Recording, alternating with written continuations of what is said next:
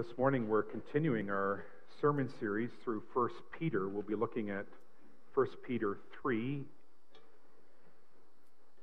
8 through 22. And in these verses, Peter quotes Psalm 84. And so our corresponding Old Testament reading will come from the book of Psalms and Psalm 34. If you have Bibles, you're welcome to read along with me, or else you're free to read the text as it is projected.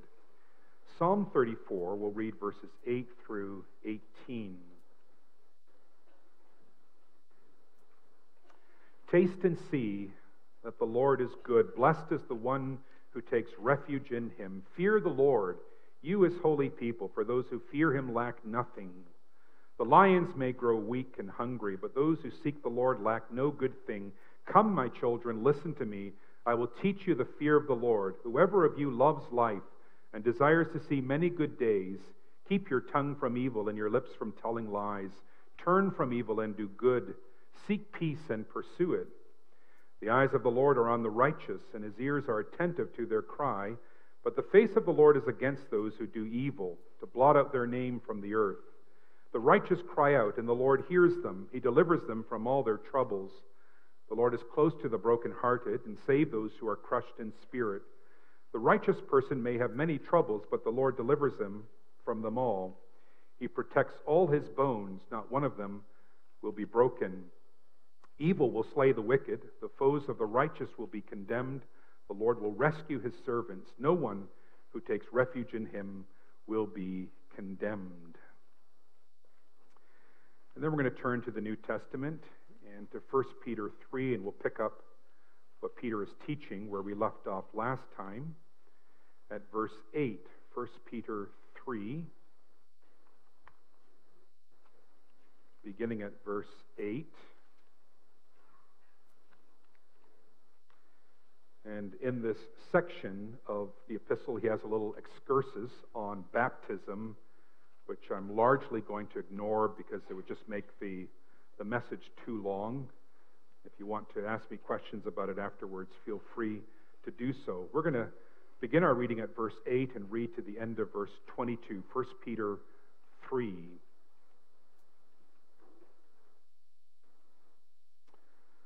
Finally, all of you be like-minded, be sympathetic, love one another, be compassionate and humble.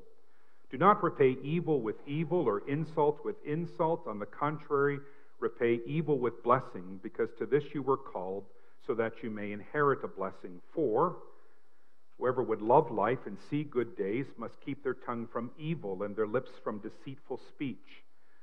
They must turn from evil and do good. They must seek peace and pursue it. For the eyes of the Lord are on the righteous, and his ears are attentive to their prayer, but the face of the Lord is against those who do evil. Who is going to harm you if you are eager to do good? But even if you should suffer for what is right, you are blessed. Do not fear their threats, do not be frightened, but in your hearts revere Christ as Lord. Always be prepared to give an answer to everyone who asks you to give the reason for the hope that you have. But do this with gentleness and respect, keeping a clear conscience, so that those who speak maliciously against your good behavior in Christ may be ashamed of their slander. For it is better, if it is God's will, to suffer for doing good than for doing evil. For Christ also suffered once for sins, the righteous for the unrighteous, to bring you to God. He was put to death in the body, but made alive in the spirit. And being made alive, he went and made proclamation to the imprisoned spirits, to those who were disobedient long ago, when God waited patiently in the days of Noah while the ark was being built. In it only a few people, 8 in all, were saved through water. And this water symbolizes baptism that now saves you also. Not the removal of dirt from the body, but the pledge of a clear conscience toward God. It saves you by the resurrection of Jesus Christ, who has gone into heaven and is at God's right hand with angels, authorities, and powers in submission to him. This is the word of the Lord.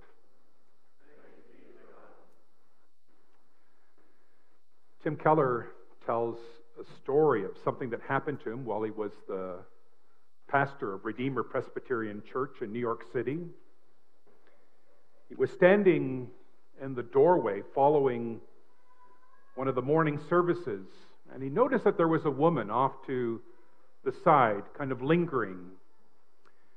And eventually she approached him and she said to him, "I'm not a Christian believer, but I've been coming to church now for a few weeks, and I'm going to keep coming because I'm learning so much." And Keller said to her, "Well, what was it that made you, as an unbeliever, think about coming to church?" And she said, "Well, I work on Wall Street in senior management. I report directly to the vice president of my firm, and a couple of weeks ago, I made a very big mistake at work. And the vice president and I were dragged into the office of the CEO, and the CEO tore a strip off me. But the vice president interjected, and he said, 'It's not her fault, it's my fault. And I'm responsible for this error.' And immediately the demeanor of the CEO changed and the conversation improved. And everything turned out to be fine. And so she said to the vice president as they were leaving the office, 'No one has ever taken the blame for me before. What motivated you to do it?' And the gentleman, the vice president of this firm, said, 'Well, I'm a Christian. And I have a Savior who took the blame for me.' And she said, 'What church do you go to?' And she ended up going to Redeemer Presbyterian Church. If you read on in 1 Peter, get to chapter 4, you will see that the ancient world responded to the virtue of early Christians with, and this is the word that Peter uses, surprise. There ought to be something surprising about the lifestyle of Christians. And people alongside of whom you work, and people alongside of whom you live, if they have not had an encounter with Christ, if they do not know who He is, should be surprised by how you live, and should say to themselves, "I've never seen anyone who lives like that, or who talks like that, or who responds like that," because the gospel makes you odd. And we're going to see this morning that because of the gospel, you practice odd retaliation. And as we go through these verses from 1 Peter 3, we're going to see that Peter summons us, first of all, to live virtuously, and then secondly, to revere Christ. We as Christians, having been transformed by the gospel, practice odd retaliation. We're going to see that we need to live virtuously, and secondly, we need to revere Christ. Now, if you look at the context of our passage, you'll note that Peter has been talking about the transformative power of the gospel in every and any sphere of life. He's addressed the sphere of state, he's addressed the sphere of the workplace, he's addressed the sphere of the family, and within these spheres he's addressed different categories of people, masters and slaves and husbands and wives, and now he's wrapping up his exhortations. He's concluding, and he turns to all of the members, and he says, "Finally, all of you." What he says next is going to have relevance for anyone and everyone, whether married or unmarried, whether in the workforce or not in the workforce. And he proceeds to list 5 virtues, and he does so by means of a literary device. Here's your word of the day, chiasm. I wonder how many people know what a chiasm is. It's a literary structure of inverted parallelism. So the structure is A, B, C, B, A. It's a little bit like a sandwich. where you have the slices of bread on the outside, the outer layers, and then in the middle layers you may have butter, and then in the center you have bologna or something like that. And interestingly, every day for us is a chiasm of sorts. Chiasms are built into the very fabric of existence. So in the morning, where do you find yourself? In bed, A. What do you do next? Eat, B. What do you do then? You go to work or school, C. Then what do? You go home and you eat, B. And you end up where? Back in bed, A. In fact, you can argue, and I don't want to belabor this point, but you could argue that the entirety of life is a chiasm. You begin under the care of others, in diapers. You know where I'm going with this. And you live your life, B, and you end up, in many cases, in the care of others and in diapers. Again, A, B, A. Well, here in verse 8, you have an instance of a chiasm, and there's another chiasm that Peter's going to use in a moment, and so it's important for us to understand how this works.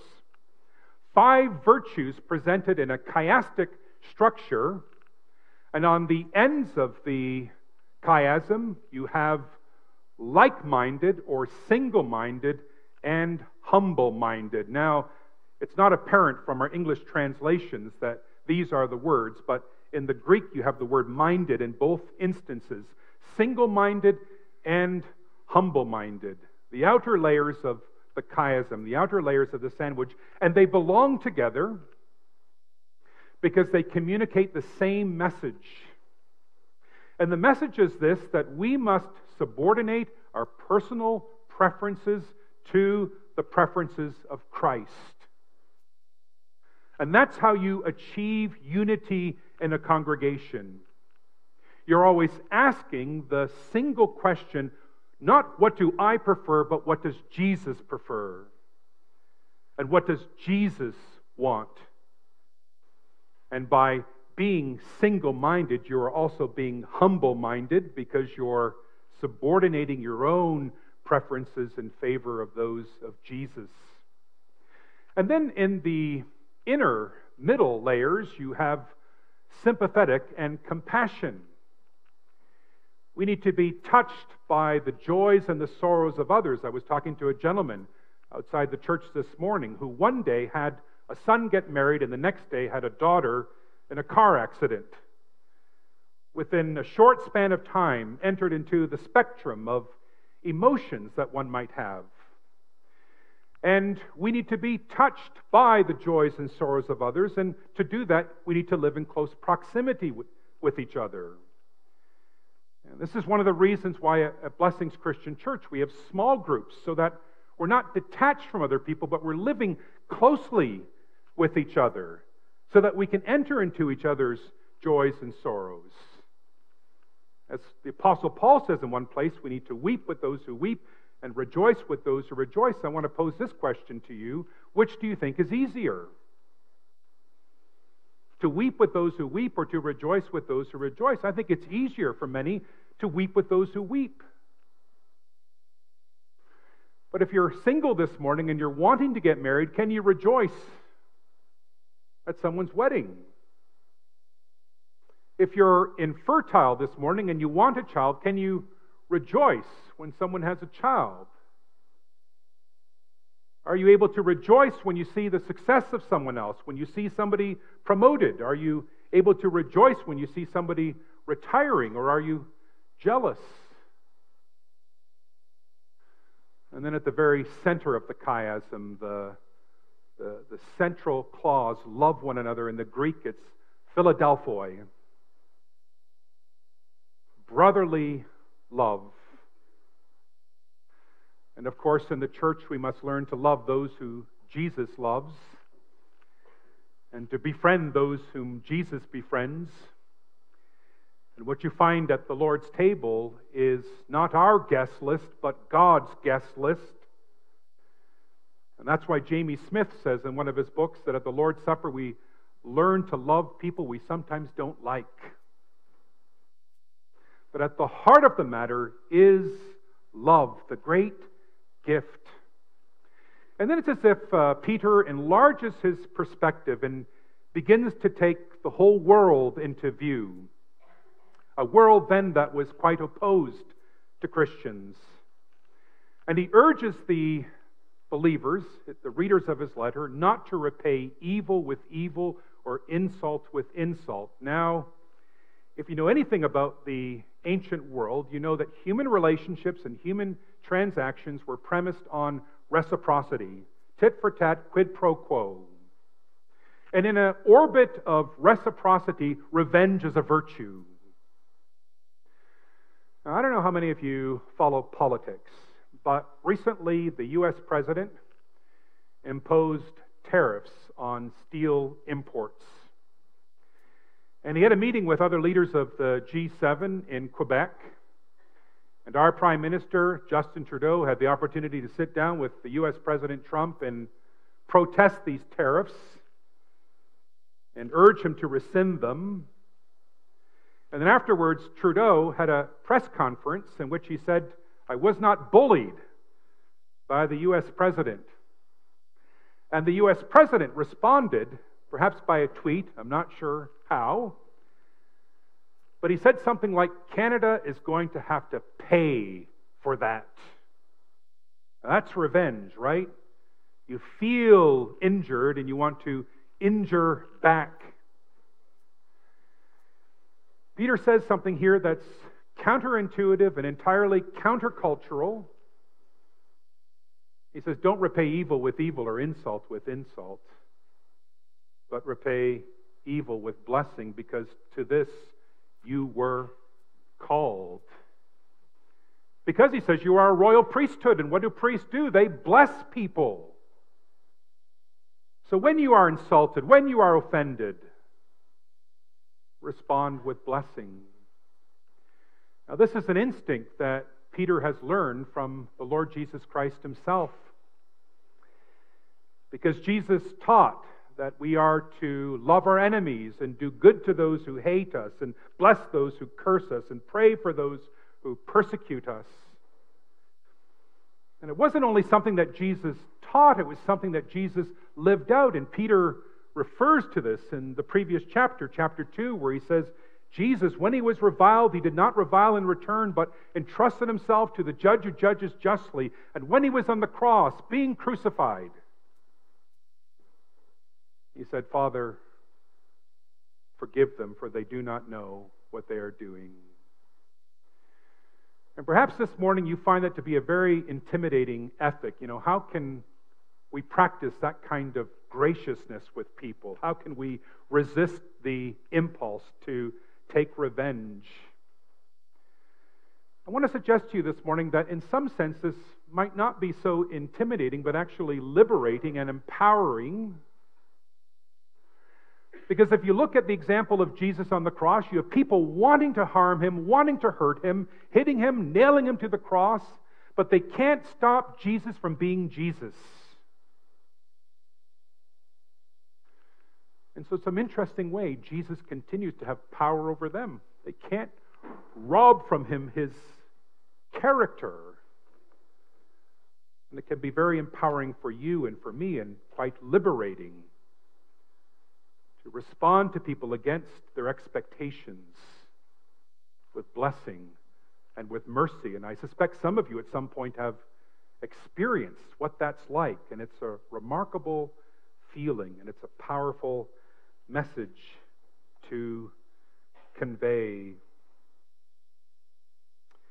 When you are offended, you should not take matters into your own hands, and you don't need to be afraid, Peter says. He quotes this psalm, and then he says, the eyes of the Lord are on the righteous. It's Psalm 34, isn't it? The ears of the Lord are attentive to their cries. And I think the question that Peter is asking, well, I know this is the question he's asking because it's in the text, but who's going to harm you? The eyes of the Lord are upon the righteous. His ears are attentive to their cries. Speaking to people who were persecuted. And it reminds us a little bit of what the Apostle Paul says in Romans 8, if God is for us, who can be against us? If He gave up His one and only Son, how will He not along with Him graciously give us all things? What can separate us from the love of God that is in Christ Jesus? Shall hardship or trouble or persecution or danger or nakedness or sword or peril or... And all these things, Paul says, we are more than conquerors. So he's urging us, first of all, Peter, to live virtuously, these 5 virtues in a chiastic arrangement, and then not repaying evil with evil, etc. This is... Did you hear that? That was Siri saying, I'm not sure I understand. That was incredible. And I've long suspected that Siri is an atheist. I've long suspected that.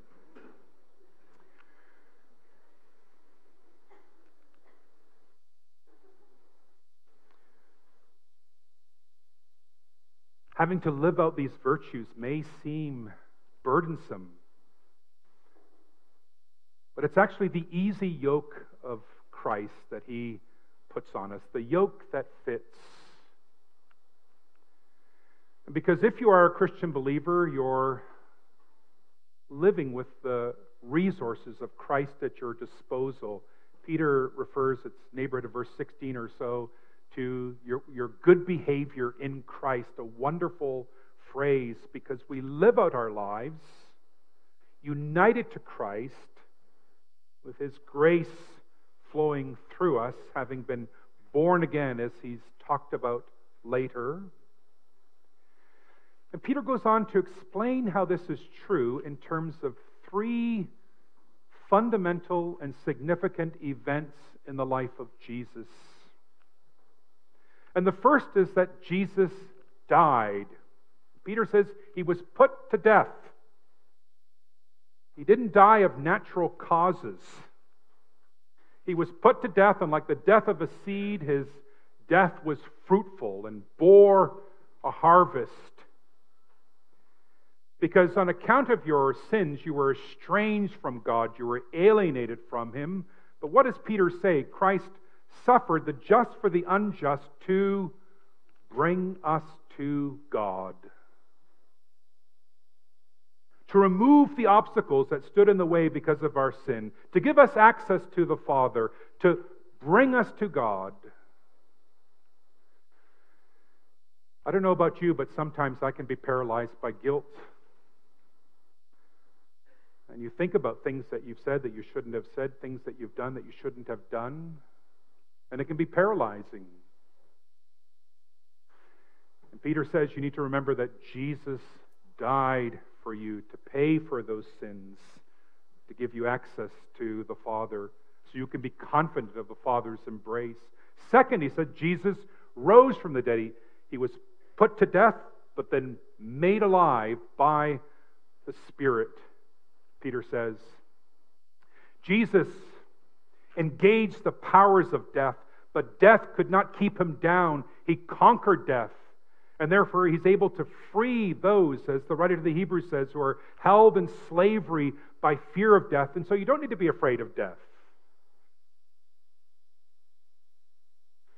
Because Jesus, you see, is not only the Lord over guilt, He's the Lord over death. And in your heart, you need to revere Him as the Lord over guilt and as the Lord over death.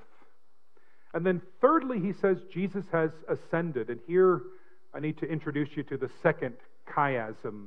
These are very, very difficult verses to understand. Jesus going and speaking to the imprisoned spirits. What's exactly that all about? I think we're helped when we see the chiasm here.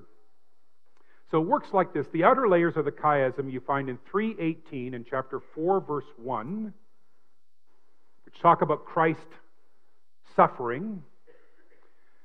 And then in the inner layers, you have people being saved through water, the flood in verse 20, and then baptism in verse 21. And in the middle layers, you have Jesus going somewhere and doing something. With that chiasm in mind, you see that verse 19 and verse 22 are parallel. They explain each other, they clarify each other, and that means that Jesus went and preached to the imprisoned spirits when he ascended. That's the point when Jesus does it. He preaches to imprisoned demons, imprisoned fallen angels. We don't know what exactly he says, but we can guess on the basis of verse 22 that it was a declaration of victory to these imprisoned spirits. Now, you have to remember that the people to whom Peter is writing were opposed and they were oppressed socially, economically, sometimes physically. And they wanted nothing more than to hear good news. And I suspect you want to hear good news, and it's what Peter provides. Well, how is this good news? These imprisoned spirits that Peter is talking about are still active demons in the world. You say, well, how does that work? They're waiting for God's judgment. They're in prison. True. But the devil, John says in the book of Revelation, is bound, and yet Peter says, chapter 5, that he's a roaring lion, seeking whom he may devour. And so these spirits, though imprisoned, still have power in the world. And they're responsible for a lot of the wickedness that you encounter, and they're behind the persecution of the church. And can you think of a time in history when there was unparalleled immorality? When these demons, these false angels, were wreaking havoc in the world? Well, you say that would have to be the time of Noah. One of the darkest chapters in human history, where these spirits had blinded the entire population of the world, aside from 8 individuals, the family of Noah. And now Peter is saying, Jesus went and preached to those imprisoned spirits who blinded people back in the days of Noah. And he preached a victory sermon. Those imprisoned spirits know that their doom is sure. Know that Christ has triumphed over them. And you should know that they know that. Because it may not seem like it, but the battle's over. And Jesus has won. And Martin Luther puts this so nicely in his hymn, A Mighty Fortress. And though this world with devils filled should threaten to undo us, we will not fear, for God hath willed his truth to triumph through us. The prince of darkness grim, we tremble not for him. His rage we can endure, for lo, his doom is sure. One little word shall fell him. And so Peter is saying, in your hearts, revere Christ as the Lord over guilt. In your hearts, revere Christ as the Lord over death. In your hearts, revere Christ as the Lord over evil. The gospel makes you awed. You at times will say and do things that surprise others. And at some point you should have someone approach you, like the woman who approached her vice president in New York City, asking what motivates you to live the way you do. And when that happens, Peter says you have to be prepared to give an answer of the hope that is in you. And that's evangelistic, isn't it? We can make a distinction between direct evangelism, people being called to go forth and confront people verbally with the claims of Jesus. Paul was that kind of evangelist. He says to the Colossians, listen, and pray for us too, that God may open a door for our message so that we may proclaim the mystery of Christ, for which I am in chains. Pray that I may proclaim it clearly as I should. Pray that I have opportunities to preach the gospel. And then he goes on to talk about what Dick Lucas calls responsive evangelism.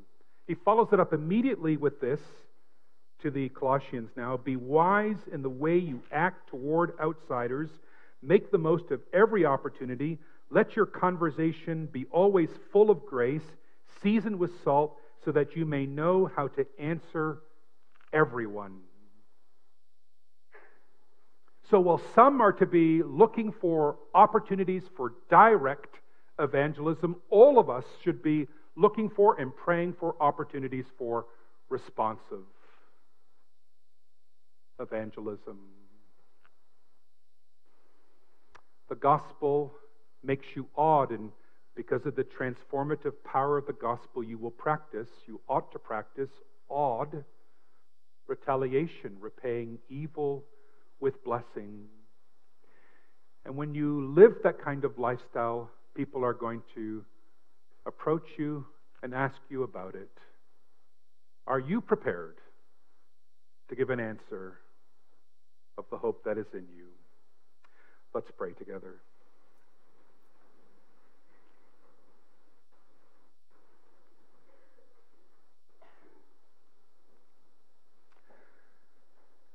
Gracious Father, thank you for speaking to us this morning, for reminding us of the great work of your Son, our Savior, the Lord Jesus Christ,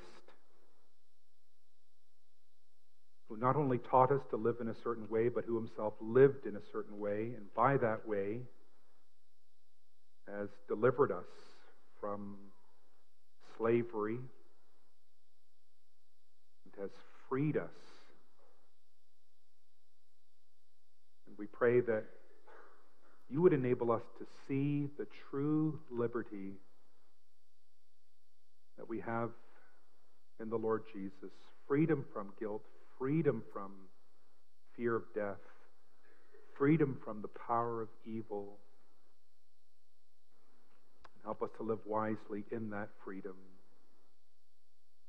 And we pray that by means of the gospel and through your Spirit and with the resources of the grace of our Savior, we might live increasingly awed lives that attract interest and provoke questions.